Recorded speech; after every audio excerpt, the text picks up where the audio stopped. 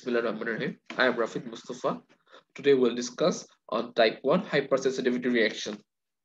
It is one of the most important topic in our medical college life for our exam. But beside exam, it has tremendous importance on our practical life because many diseases are related to type 1 hypersensitivity. So let's get inside in this topic. Suppose a patient has developed bronchial asthma. What type of hypersensitivity is the cause behind it? And the answer is that it is type 1 hypersensitivity is the cause behind bronchial asthma. Before discussing the type 1 hypersensitivity, there are some facts. Here, to develop hypersensitivity, the first two things we require is that what is an antigen and the next one is the antibody. Here, in type 1 hypersensitivity, the antigen should be free and the antibody must be fixed.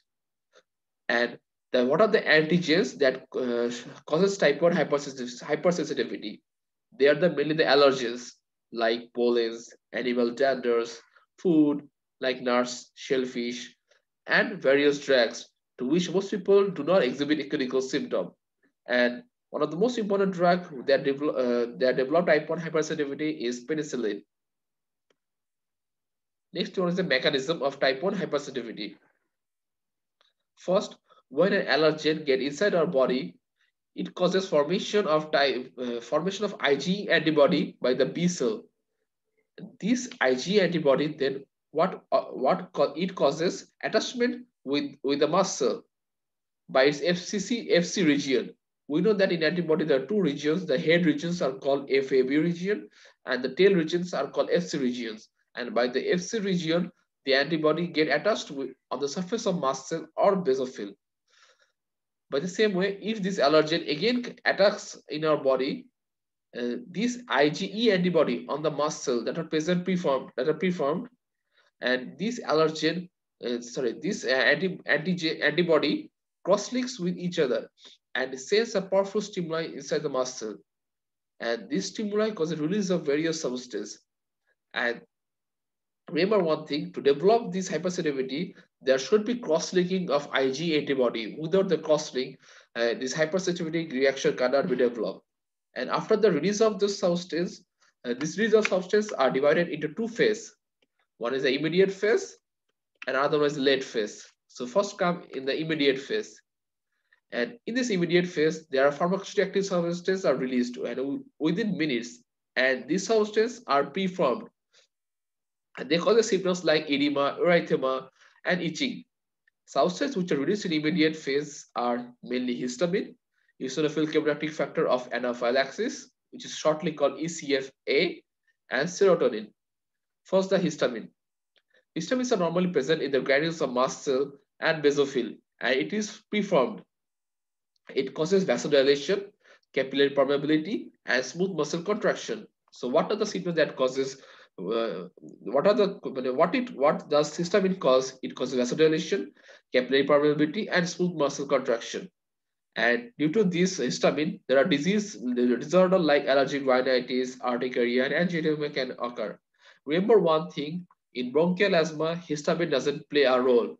So antihistamine is not suitable for bronchial asthma. The next substance is eosinophil chemotactic factor of anaphylaxis. It causes stimulation of the eosinophil towards the site, and this eosinophil causes release of histamine and other chemical mediators from the mast cell or basophil. And the third one is serotonin. Serotonin acts like the same way of histamine. So the mechanism of histamine and serotonin is same. Now the late phase. Here the late phase occurs after the exposure of antigen, almost 6 hours after the exposure of antigen. And the symptoms are erythema and induration can occur. And what are the substances that release in the late phase? First are the slow reactive substance of anaphylaxis or SRSA. Next is the prostaglandin and thromboxane. And last one is the platelet activating factor. Now the slow reactive substance of anaphylaxis or SRSA.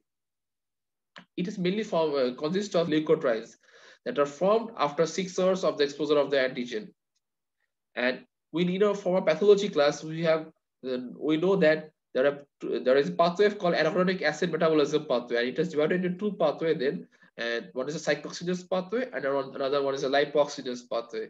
These leukotrienes are produced by the lipoxygenase pathway, and it can cause symptoms like increased vascular permeability and smooth muscle contraction. And the thing to remember here is that in bronchial asthma, the key mediator is slow reacting substance of anaphylaxis. So here there is no in bronchial asthma there will be no histamine. So the key role will be played by slow reacting substance of anaphylaxis. Next one is what are the clinical features of type 1 hypersensitivity? The clinical features are urticaria, eczema, rhinitis, conjunctivitis, and asthma. Now, one of the most important thing of type 1 hypersensitivity is systemic anaphylaxis. Here, it is the most severe form of type 1 hypersensitivity. And here, bronchoconstriction and hypotension can occur, and there also may be dizziness. And other symptoms like bronchoconstriction, hoarseness, edema, pruritus, and urticaria can also develop. Here, the cause is that how there is it is caused by the same mechanism of type 1 hypersensitivity, that Ig will Ig will get attached to the surface of the mast cell, and the mast cell then Ig will cross-link with each other, and then release of substance like histamine, serotonin, such substance. The same mechanism of type 1 hypersensitivity. Here, the causative agents are like food such as peanuts, shellfish, bee venom, and drugs such as penicillin. Now, the anaphylactoid reaction. Here, in anaphylactoid reaction, the chemical feature will be same like anaphylactic reaction, but the mechanism of action will be different. In the anaphylactic reaction, we have seen that the IgA will get attached, and the IgA will cause a release of the substance. But here, anaphylactoid reaction, there will be no Ig. The substance, the antigens like drugs, contrast media will directly act on the muscle or basophil and causes release of substance like histamine, serotonin, this. So the difference between the anaphylactic and anaphylactoid reaction is that in anaphylactic reaction, there will be no IgE involvement, but in anaphylactic reaction, there will be involvement of the IgE. Now, why such type of sensitivity symptoms develops in only in allergic patients, not in non-allergic patient. In allergic patient, there is a mechanism that the T helper 2 cell when causes release of interleukin 4, and this interleukin 4 stimulates B cell to class switch IgG from IgE. Here, what happens when the allergen enters our body? The T helper 2 stimulates and releases interleukin 4 and stimulates the B cell. The B cell then causes class switching of IgG to IgE. But in non-allergic patient, such class switching will not develop. So here the IgG will attack the allergen. And we all know that there are no receptor of IgG on the surface of mast cell. So there will be no release of substance and there will be no symptoms in non-allergic patient. Thank you. If you like the video, please subscribe the channel. Assalamu alaikum.